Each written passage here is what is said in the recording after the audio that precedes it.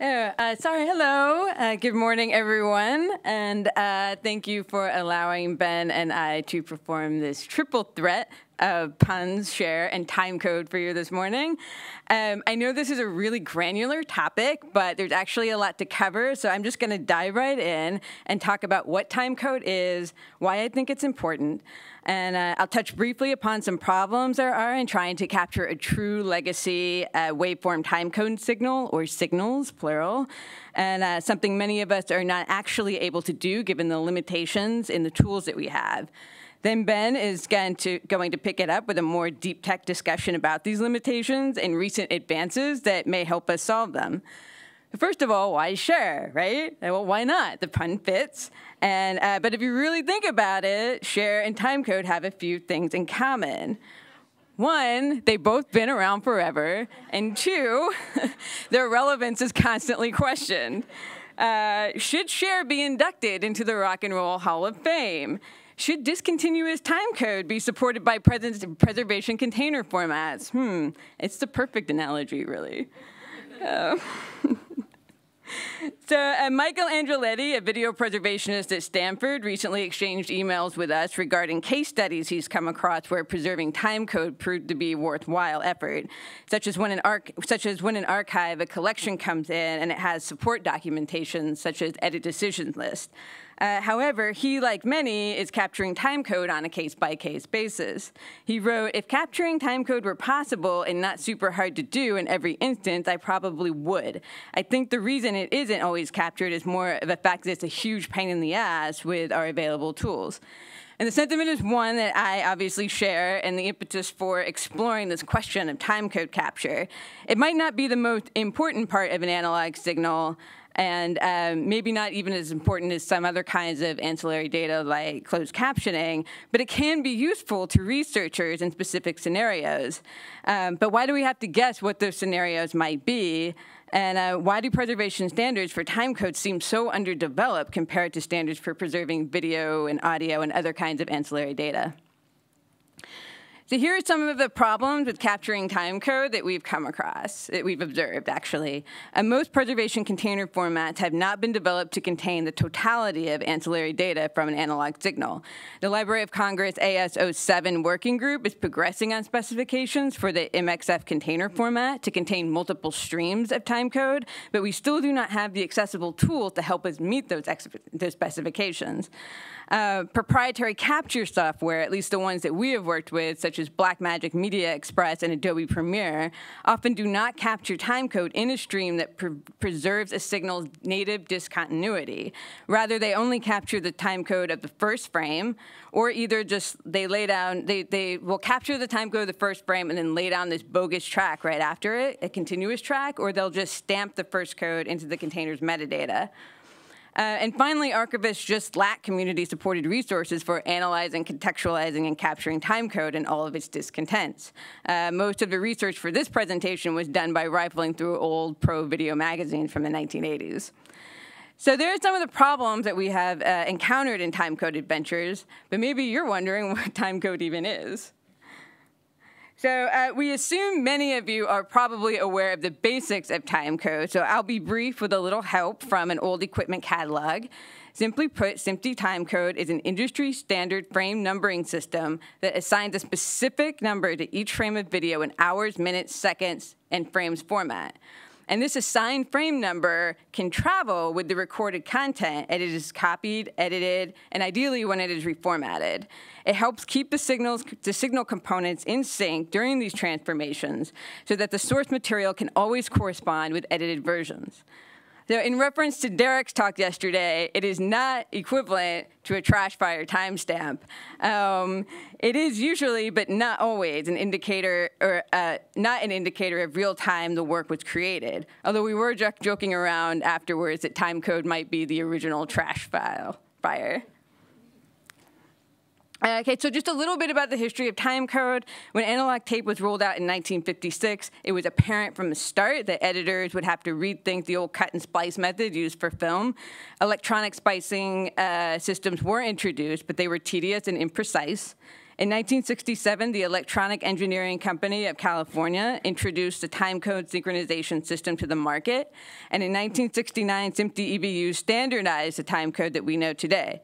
So each frame of video now has its own unique timecode in the 24-hour format, and linear tape-to-tape editing is efficient AF. So timecode then became an integral part of production workflows in both film and video environments. On the left side, there are some screen grabs of what is called Edit Decision List, or EDL.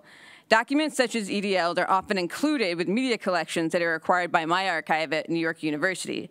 When these timecodes are actually in a digital copy that researchers can access, the research value of these documents raises. So I thought it would also be useful to point out that timecode is also part of some film production workflows, as film rushes were transferred to video, edited on tape, where TC was then matched with film key codes for final film processing. Another instance where timecode serves as metadata, professional production workflows often log the real number of a tape shot in that day's work. So tape 1 starts at the hour mark, tape 2 starts at the 2-hour mark, and so on. So there are 3 characteristics you kind of want to look for when assessing your timecode. Number 1, is it VITC or LTC? 2, is it drop frame or non-drop frame? Very much an NTSC thing. Is it continuous or discontinuous? And in case you were wondering, and maybe you were, DV timecode captured via FireWire, DAT, and non-SMPTE timecodes are not really included in this discussion. It's a whole other thing for next year, maybe. So here are some notes on the differences between LTC and VITC timecode. We have tons of readings on the difference at a pulse level. If you are interested, I'm happy to share those with you, but I'm going to skip over that quite a bit for our purposes. Please note that the lack of track configurations in those images are, those track configurations are just there in general. They're not specific to any format. So first is LTC. It is an earlier of the 2 timecode types. It is often, but not always, as we will learn, recorded on audio track 2. It is prone to sync drift, read errors, and cannot be read at fast speeds. It sounds like tapping or static if you listen to it on the audio. There is a link here to a YouTube video, but we'll skip that for now. Now, vertical interval timecode, or VITC, is integrated into the video track of the tape, which resolves a number of problems found in LTC. It provides indexing revolution down to the video field. This means VITC timecode can be read at speeds the video is played back, all speeds, unlike LTC. Its introduction also freed up the second audio channel for recording.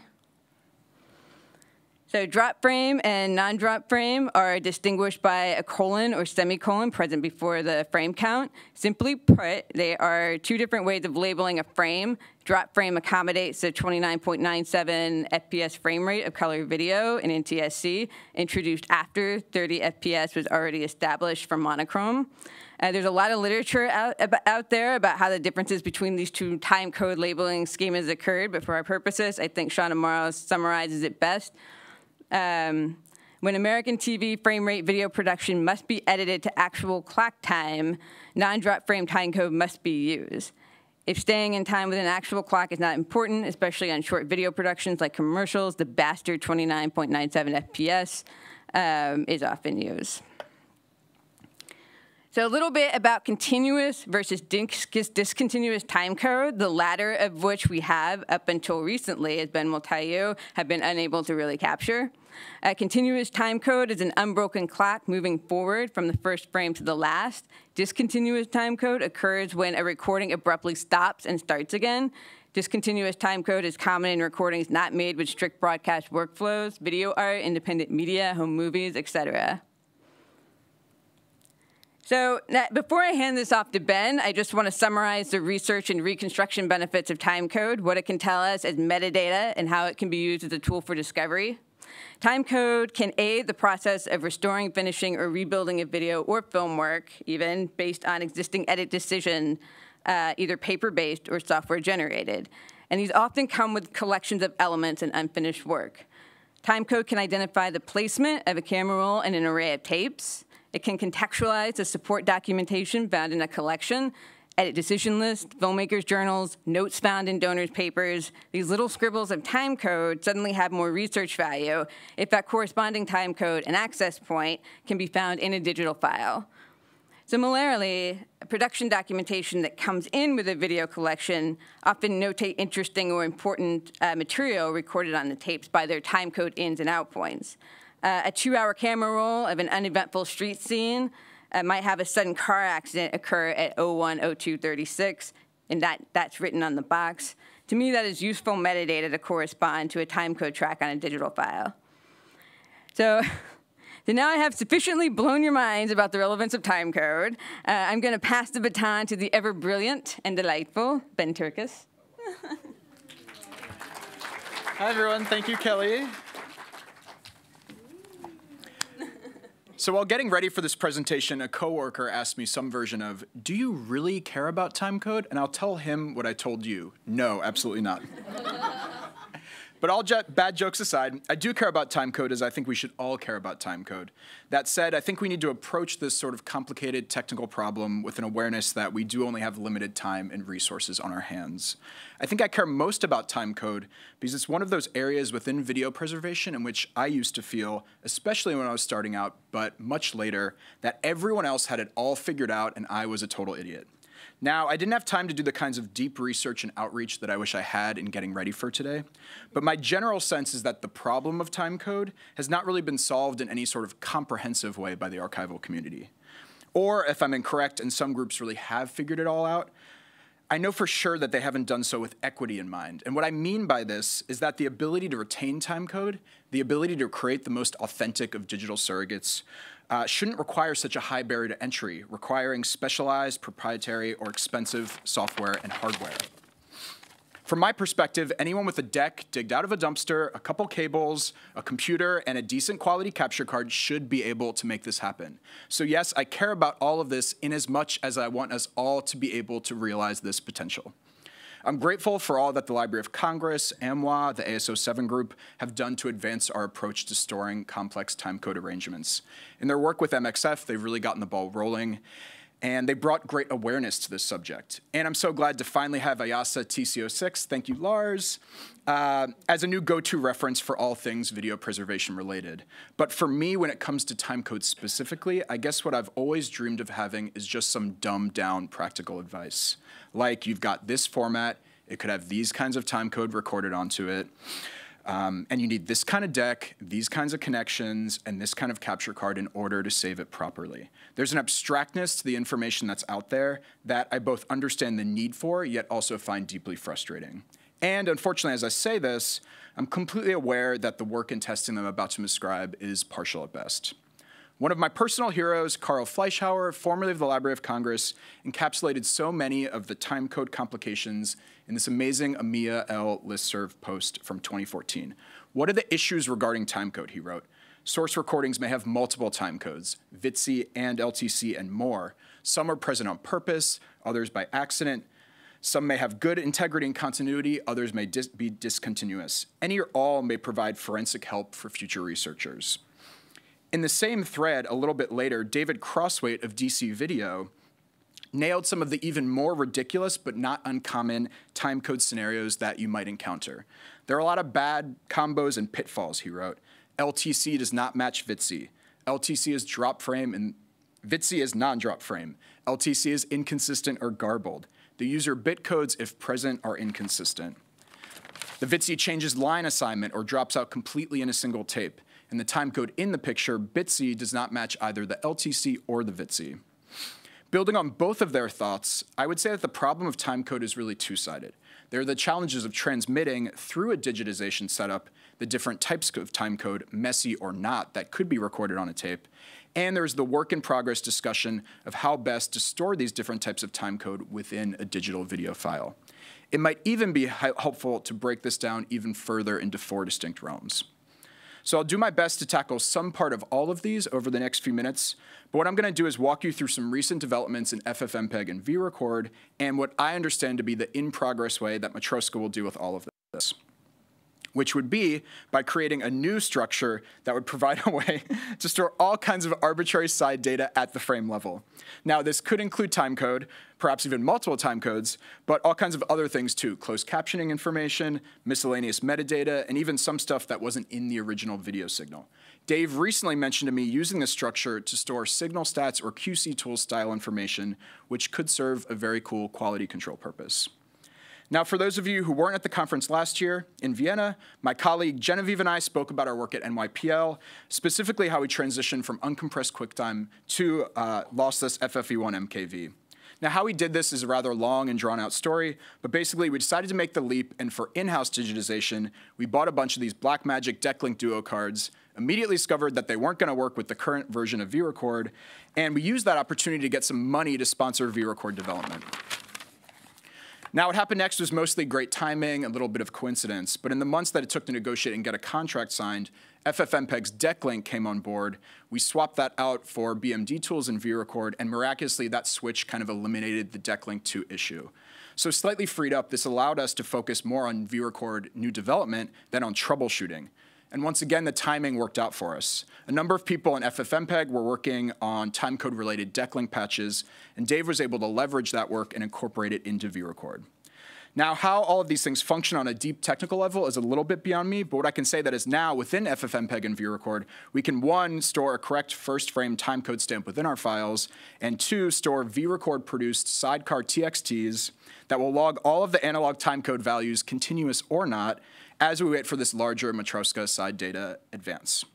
So let me show you what this actually looks like in VRecord, demonstrating with this unbelievably cheesy Cher music video Betacam tape that I spent an embarrassing amount of money on to get an eBay seller to rush me delivery so that I could test before this presentation.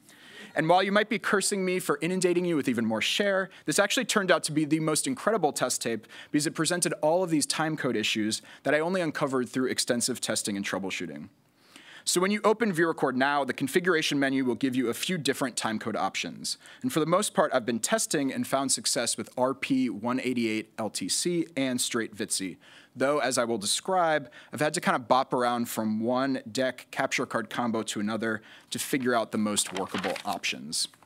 And before I get into the timecode specifics of this tape, it might be a decent time to look at my work-in-progress chart of timecode possibilities by format, and say that the work that I'm describing in VRecord more or less privileges SDI. So for older formats that require timecode to be transmitted over a serial or RS-422 connection, while this should be possible, it doesn't really seem to be quite working at the moment. It can be surprisingly difficult to figure out exactly what the timecode possibilities are for various video formats. One, because there are so many goddamn formats out there, and two, because things vary by deck, and especially with some of the longer-lived formats that evolved timecode capabilities over time, these things were never static in nature. So this chart, which is very arbitrary and just a list of personal favorites / formats that I work with all the time, you can see some that never offered SMPTE-style timecode altogether, half-inch open reel or EIAJ, to old Betamax, to consumer, Video 8 or Hi 8, Sony went its own strange direction with its rewritable consumer timecode, and some that gained capabilities over time. So for U-matic, it started with no timecode, but that in late generation professional decks, it gained the capability to record an LTC track if you had special timecode generator or reader cards, or if you had some weird kind of aftermarket modifications done. And it would write these either as a separate address track underneath the video tracks, so not erasable, or as an audio track, typically channel 2. As it's relatively simpler and geared toward the recent FFmpeg work, I've been focused on the Betacam family, specifically played back in SDI-capable decks. But this does lead me to two general pieces of advice. One, you have to know what you're working with format-wise, and you can, two, in many circumstances, trust the deck to tell you what exactly is going on vis-a-vis timecode through its front or control panel light-ups. So when I popped this Cher tape in various machines, I could see pretty much immediately that it had two types of timecode, LTC and VITC. Now here comes the weird part. What I found in my testing, which again I urge you not to form any hard and fast opinions about, is that with one deck capture card combo, I was able to capture the LTC, and with another I was able to capture the VITC, but I was not able to do vice versa. Now, this could have been the decks, the cards, or something else that I was missing entirely. But the long and short of it is, even in the simpler case of Betacam, this is way more complicated than I originally thought it would be. Essentially, there are a lot of permutations out there, and we, the vrecord community, would welcome any other testers to confirm or disprove our findings. As I said, this tape was really great because as I went to review the different captures, I discovered that it hit one of those David Crosswhite boxes. It has a continuous LTC track that runs throughout and a discontinuous VITC track that starts at 59 minutes and 30 seconds with the Chris Isaak video, runs throughout that Chris Isaak video, then jumps back to 59 minutes and 30 seconds before the start of the Cher video.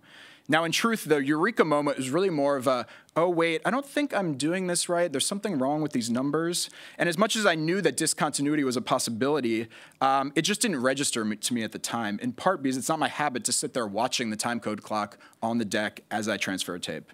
So here you can see roughly the same moment with different timecode stamps in vrecord's pass-through mode. And then you can see kind of what this looks like represented in the sidecar TXTs.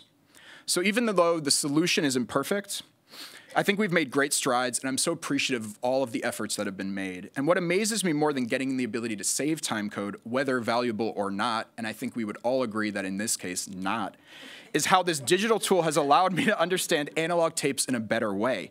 And there's an interesting corollary here with QC tools, which honestly has taught me more about video than any book ever did. FFmpeg, QC tools, vrecord, media info, these things can reveal aspects of the analog world that may be hidden or obscured by things like our choices of playback machine. They allow us to work our knowledge backwards from the digital to the analog and gain insight in the process. So with that, I'm going to wrap it up and offer just a short list of some technical and workflow items that I think we all should keep discussing as a group. The MKV side data for timecode and other things. Decklink needs to gain the ability to read multiple timecodes. Format by format decision tree with recommendations for different scenarios. Rethinking our workflows and setups. Automated conversion of LTC audio tracks. User bits, which are very cool but not discussed at all in this conversation. And more general vrecord testing and tweaking. Thank you all very much.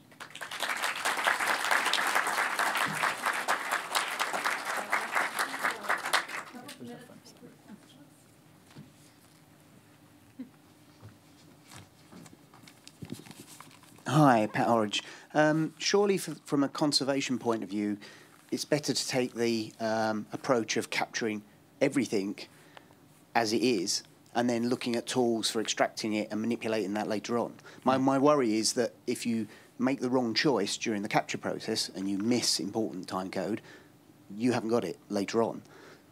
We should really be looking at taking all that vertical interval information, storing it in our encoded files, along with LTC timecode, even if it's as analog, and then looking at development tools later on that can extract from that whatever we need.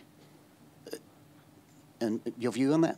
Yeah, I mean, I think that's essentially what we've been trying to do. LTC audio, I'd always recommend just capturing as an audio track, as I mentioned in the slide.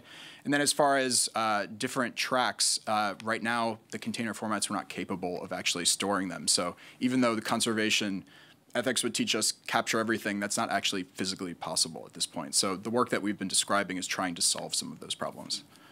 But yes, ideally, save it all and then figure it out later. Thank you.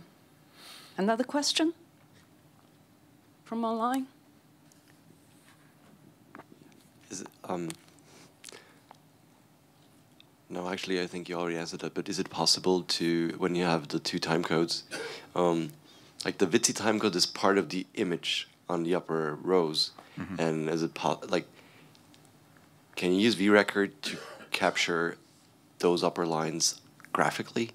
As far as I know, it's capturing everything that's in the video signal. Though, again, it probably depends on your choice of capture card, I think. Yeah, because those are sometimes like outside of the part that they, okay. Well, thanks. Thank you very much. Okay, I think we probably, do you have one question? It's just, is there an open source SMT LTC decoder? Dolby has one. I saw something on GitHub. So if you Google GitHub LTC SMT, I think you'll find it. I don't remember the name. I'm sorry, I didn't put it in. I haven't tested it, though, so I don't actually know if it works. And there's another tool that's mentioned in the IASA TC06 that, again, I forgot the name of, LTC aux, I think. Could you provide an LTC sample for implementing? Yeah, absolutely. Great.